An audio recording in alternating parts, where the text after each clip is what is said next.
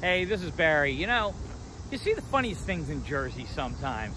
Like, for example, we have an oversized vehicle, so we're parked in the back of the parking lot at the Hilton, about an hour away from the field. And you see my parking zones right behind us, right? Little parking spots, right? For oversized parking, you get a little permit for it. So, you know, normally that would be how you would do things, right?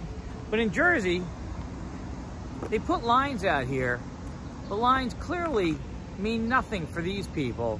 They just parked where they wanted, effectively making none of these back parking spaces viable because it's Jersey.